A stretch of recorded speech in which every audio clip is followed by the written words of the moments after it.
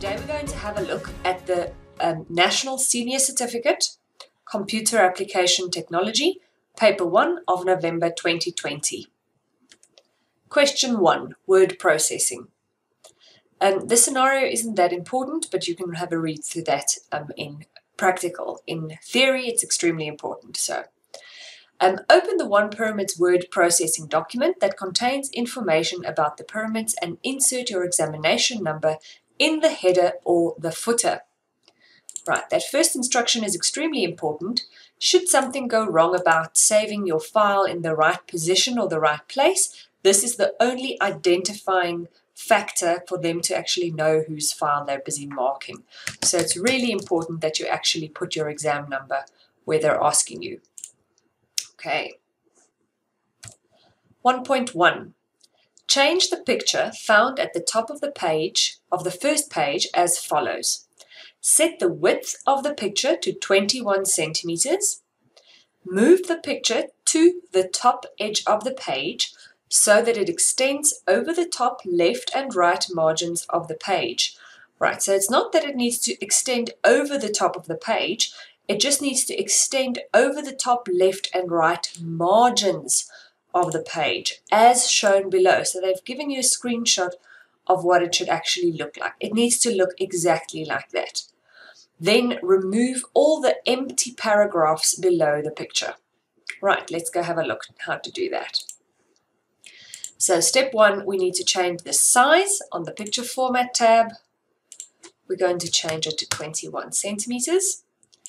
Now, it's going to cover my exam number. That's fine. They can still find it. It's not a problem. So I move it to the top so that it extends over the top left and right margins. Okay.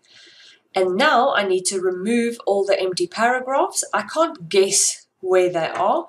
So I'm going to go to my Home tab, switch on my Show and Hide, and actually see and delete them. Okay. I'm using delete so that it deletes to the right of my cursor. Okay. 1.2. Edit the heading Amazing Facts About the Great Pyramids of Giza below the picture as follows. Remove the strike through. Expand the character spacing by 1.5 points and center the heading. Okay. So, first, remove the strike through. Okay, do you see what's happening now? It keeps selecting the picture as part of the text. Now, it's still going to work, everything I'm going to do, but just so that you know how to fix that, if that happens, you can actually move this object anchor to a different place. So I can move this anchor to a different paragraph if that bothers me. Okay, so I'm removing the strike through. I can center the heading, and I can expand the character spacing over here in the font group. Advanced, spacing expanded, and change it to 1.5. Okay, there it's expanded. I'm going to switch off my Show Hide for now. 1.3. Use the author and the date given in the text below the heading Amazing Facts About the Great Pyramids of Giza to add a website source in the APA style to the document. So it's a website source. Okay. So here's the information I need to use, and I just need to add the website source. Okay. So references, manage sources. The style is already APA, so that's fine. Manage sources, new. So you'll see the current list is empty. If you're writing an exam, the master list will also be empty. The master list in my case just has some information here because I've already added sources on this particular PC, this computer that I'm working on. So new, the author, let me just move this out of the way that I can actually see that. New, the author is Nina Singh. The better way to add that would probably be to go edit and add it here, because I'm assuming Nina is the first name, the last name is Singh, but I think it's fixed that anyway, so that's fine. And oh, it's not a book, it's a website. There you go. And there's the date. We've got the year 2012. Oh, 12, September 6th. You'll see here when I click here, it shows me the example of how I should type it in, that I shouldn't just type it in as a number. Okay. And that's it. That's all I was supposed to do for that question.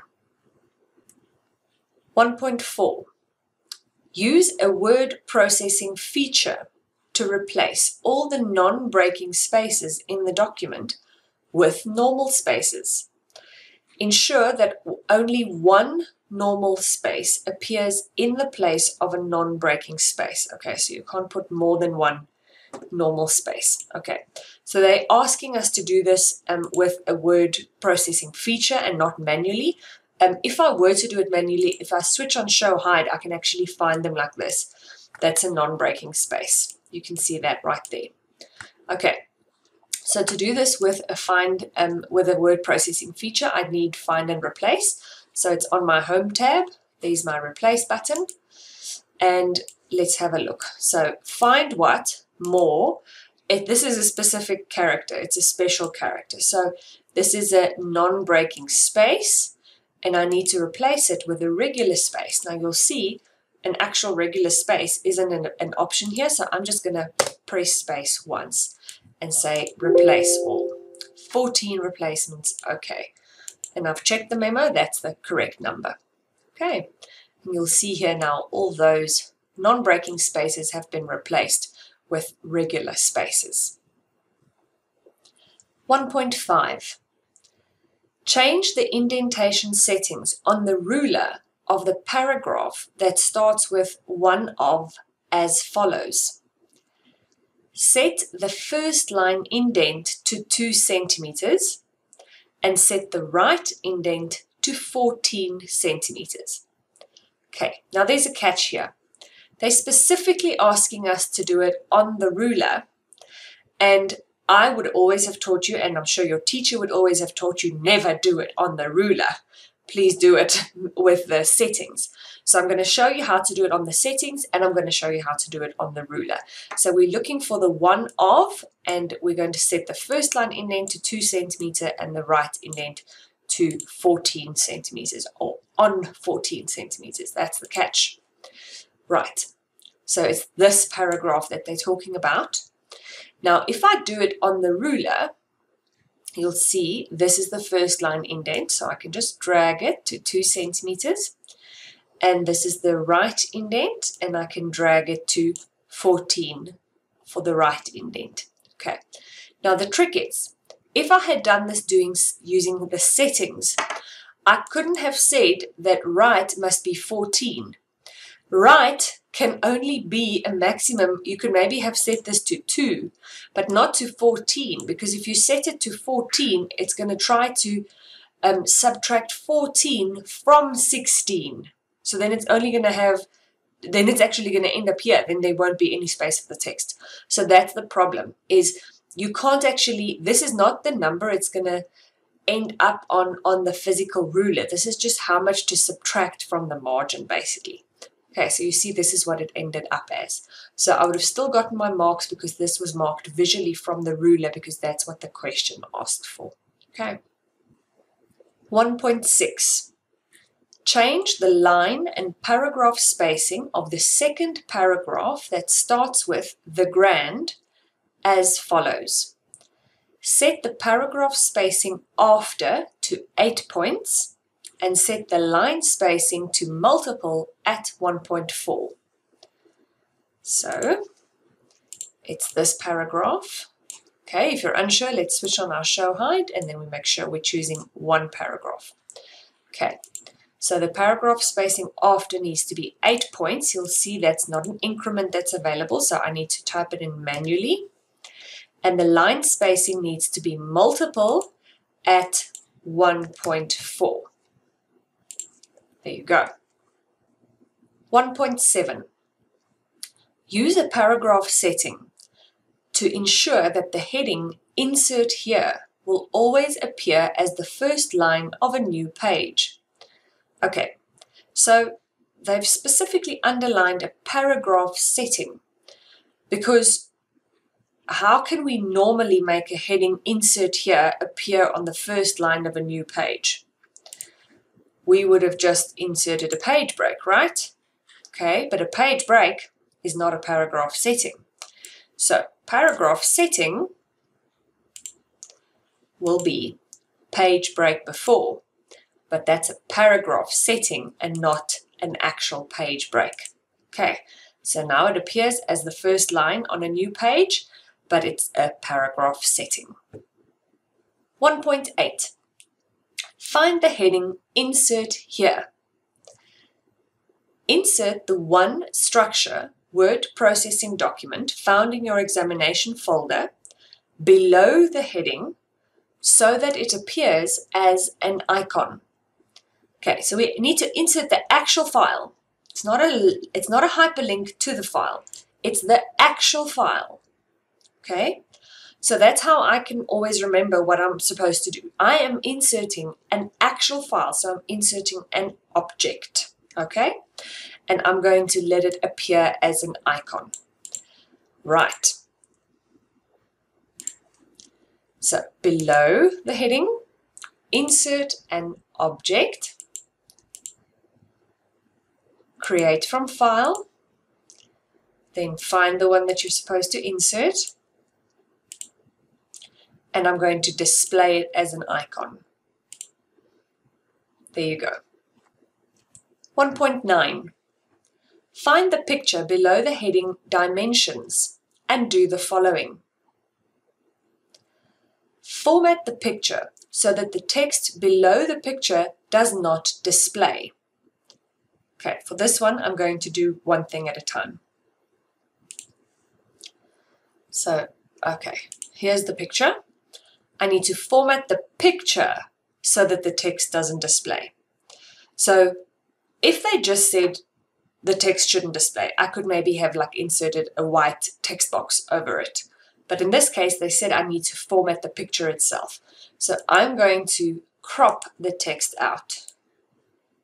I think that's the only solution there was. Right. Now, we need to change the caption dimensions of the Great Pyramid so that the caption label displays as structure. Okay, now that's a tricky one. At the moment, the caption label is figure. That's the normal caption label. Okay, so dimensions of the Great Pyramid. I'm going to copy this. I'm actually going to delete this whole thing. And I'm going to insert a caption. And let's see what they said. They said it needs to be structure. All right, so I'm going to make it a new label called structure. Okay, and then they also said, I haven't read that instruction, but let's just check.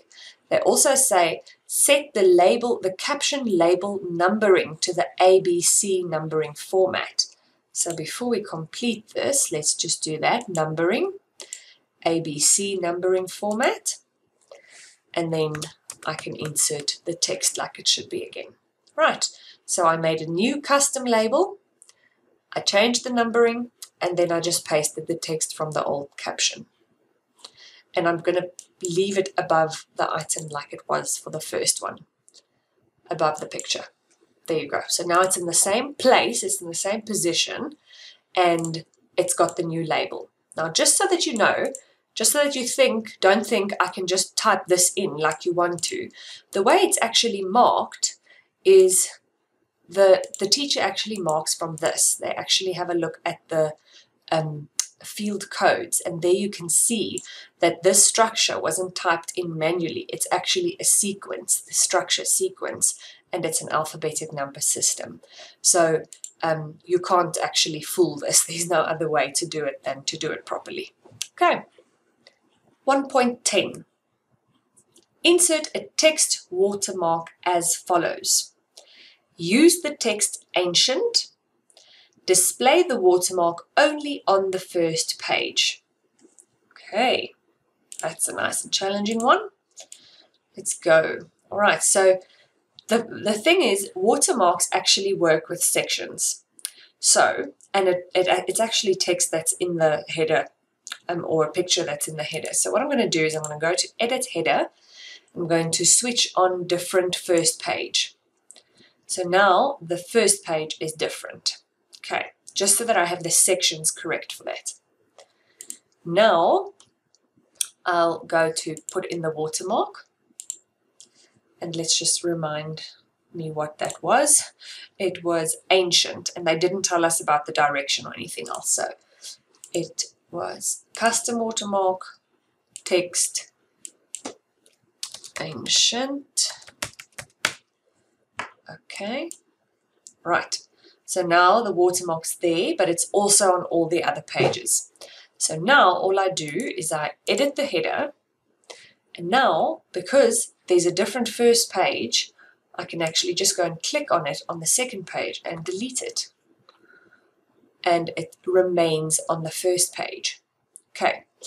If this was a question where it asked for it, say, for example, on the last page, I would have had to first unlink the two different sections before I would be able to delete whatever was in the watermark. Okay, but in this instance, I could have just removed it, and it remains on the different first page because it's already as if it's unlinked because it is set to be a different first page. Okay, and that's it.